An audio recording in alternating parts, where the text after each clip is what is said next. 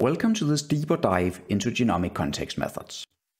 The goal of genomic context methods is to identify functional associations between genes, that is, which genes work together, based on nothing but a collection of genomes.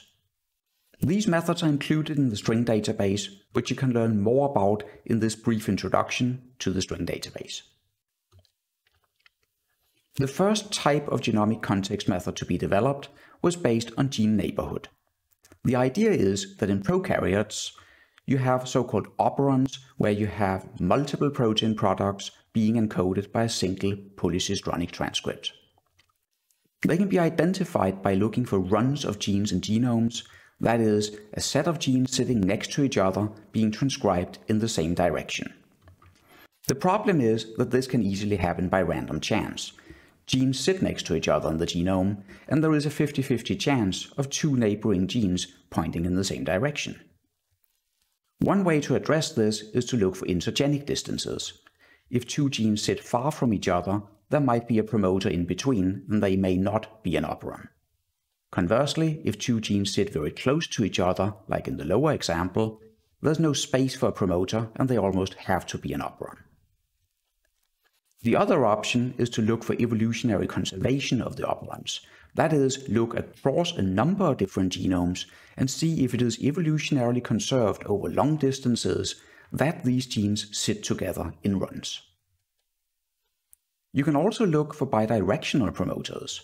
That is, instead of looking for just genes pointing in the same direction, you can look for divergent transcription of two genes that sit next to each other. In this case, you may have a single promoter in between that regulate both. Very often what you see is that you have on one side a transcription factor and on the other side other targets. And these form a feedback loop where the transcription factor regulates both its own expression and the other target genes. Interestingly, this kind of bidirectional promoter unit is also seen in eukaryotes, not just in prokaryotes. A completely different type of genomic context method is the gene fusion method. The idea is that if you have two genes in one organism sitting encoded in completely different places in the genome, possibly even on different chromosomes, you can have a gene fusion event happen and have a single fusion gene like this. The fusion gene will encode a fusion protein, which will typically be a multi-domain protein. The problem is, again, fusions can happen by random chance, even though it's much less common than for gene neighborhood. But more importantly, they can stem from annotation errors. Especially in eukaryotes where you have introns, you can easily accidentally fuse two neighboring genes and think that it is a fusion gene, when biologically it is in fact not. One way to address that is to look at multiple species and see if you can find the same fusion protein in not just one genome, but multiple genomes. And even better, you can look at this in combination with a species tree and see if it's just one group of genomes that have this fusion protein, or whether you have in fact had multiple independent fusion events happen between the same two genes. The problem is that fusions are relatively rare events, and observing multiple independent fusions of the same two genes is therefore even more rare. The last method I want to cover is phylogenetic profiling. The idea is that you can look at the presence-absence patterns of genes like this, where you have the red, the yellow, and the green, and each row corresponds to a different genome. If, like here, they have identical presence-absence profiles, or similar presence-absence profiles, you can infer that they likely work together in a functional unit. So what you do is to calculate profile similarity, which could, for example, be done using the Jaccard index. You can gain even more power by making use of the sequence similarity, by not just having a simple presence-absence profile, but instead calculating a best hit profile where you quantify how similar is the best hit for this gene in each other genome in your database, and then calculate the Pearson correlation coefficient instead of the Jaccard index for these profiles. In either case, you have the problem of genome redundance. That is, you can have many very similar genomes, for example, different strains of the same species being sequenced. And these are, of course, evolutionarily dependent, meaning that they are not independent observations, and you can easily get very similar profiles just because of a gene being present in one species and not anywhere else. One way to address this is by using tree-based methods.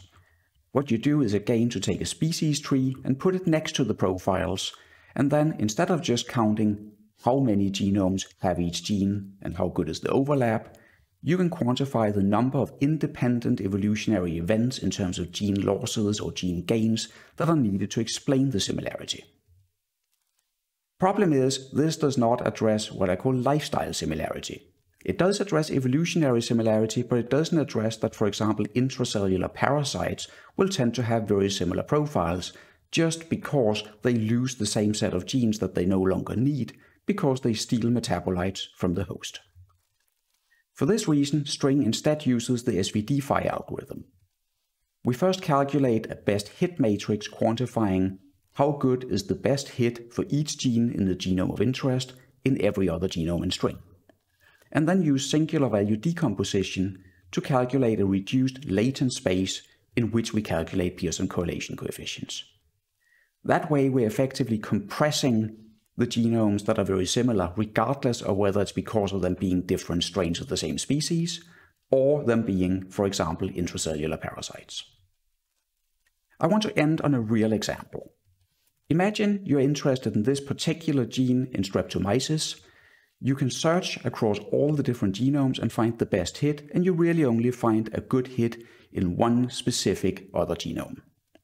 You can go and do the same search for all the other genes in your genome of interest and rank these profiles by how similar they are to the query gene originally. That way you can get a ranked list of genes like this, where you see that the query gene was a putative secreted cellulase, and most of the other genes are also putative secreted enzymes that break down sugar bonds, plus a couple of likely transcriptional regulators or DNA binding proteins that likely regulate the expression of all the others on the list. It turns out that in this specific case there's not much putative about it. This is the cellulosome.